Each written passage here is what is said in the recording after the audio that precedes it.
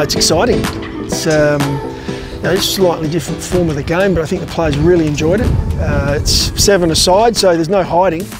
Definitely a younger group that enjoy running, enjoy getting out into space. They're going to be pushing for spots and trying to play in the I guess the first ever game of AFLX. We do a lot of training drills that are similar. So we play short-sided games a lot through pre-season, especially pre-Christmas. So 7-on-7 games. Sometimes we'll get an outnumber in those games, but to play even numbers is always a challenge because you've got to have good foot skills. You've got to be able to run. You've got to be able to move off ball. So there's a lot of stuff that that comes out during the season that we need in our players that we train in AFLX as well.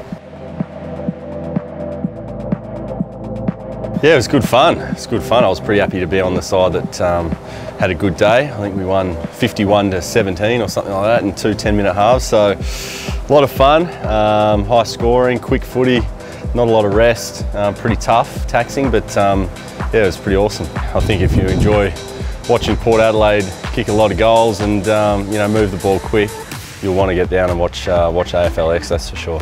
You never know where this might go, and to be the first club to be able to play it, it's pretty special, so hopefully I'll get to be out there and kick a few goals. We're very excited about AFLX actually as a concept. For a whole range of reasons. We've got a particular interest in it because of its potential application for China. One of our big problems over there is that there are very few grounds that actually can accommodate the full game of Australian rules, and right now most of the kids that play there are actually playing on soccer pitches.